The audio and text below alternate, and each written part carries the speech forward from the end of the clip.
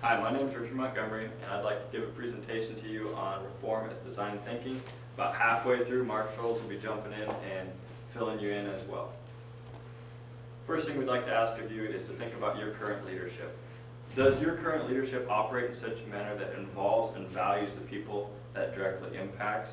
Are decisions made to fit the needs of those impacted? All right. Our thesis is that leaders need to be searchers who use design thinking to develop creative problem solvers.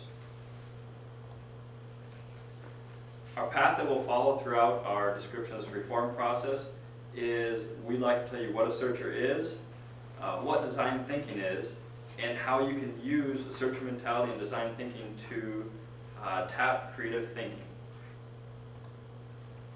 In order to do this, we'd like to talk about the difference between a planner and a searcher. A searcher is somebody who's out in the trenches, talking to the people, figuring out what the people need.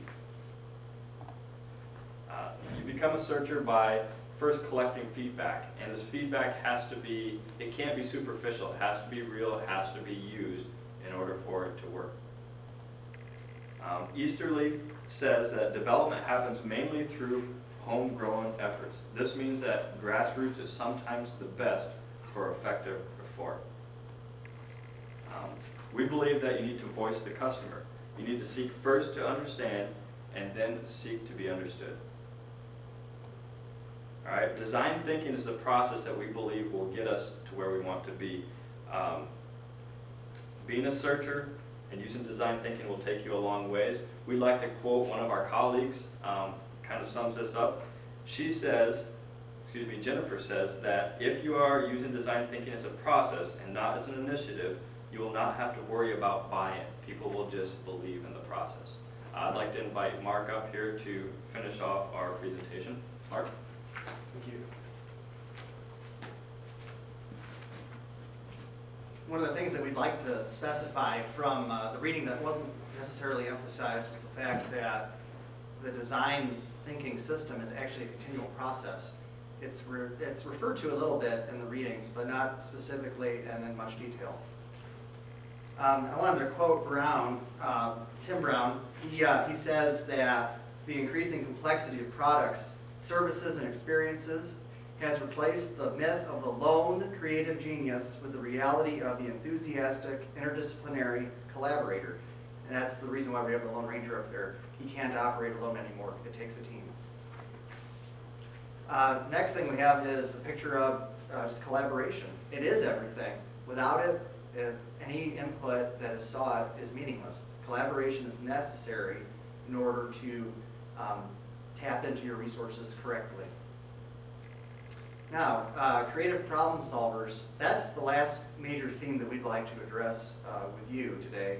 And the thing about creative problem solvers is that we need to make sure that we are developing them, and it takes a good leader, principal, and good staff in order to generate effective problem solvers in our students. Now here's a picture from one of my favorite movies, Office Space. And the bottom of it is the famous scene where they're smashing the copy machine. And what we're referring to in this picture is the fact that some teachers at August sit there and they make thousands of copies of materials that they've used for the last 15 years. Now, I pose the question, why are we copying the same materials year in and year out? We need to be effective models as teachers and also as administrators if we hope to create the very thing that we set out to, and that is effective student problem solvers, innovative thinkers. So there needs to be some sort of a paradigm shift that takes place at all levels, including the administrative level. But most specifically, teachers and students need to be able to experience a sort of a transformation where they see that it's important to be innovative and not just settle for whatever takes place. They say that by the 4th grade that students begin to lose their ability to think creatively. So that there needs to be a shift in that aspect.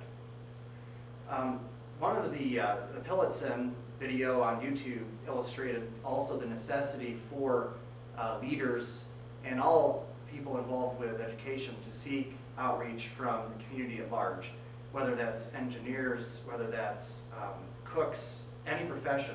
what valuable input can we gather from the community in order to pool that into the curriculum that we have at our school districts.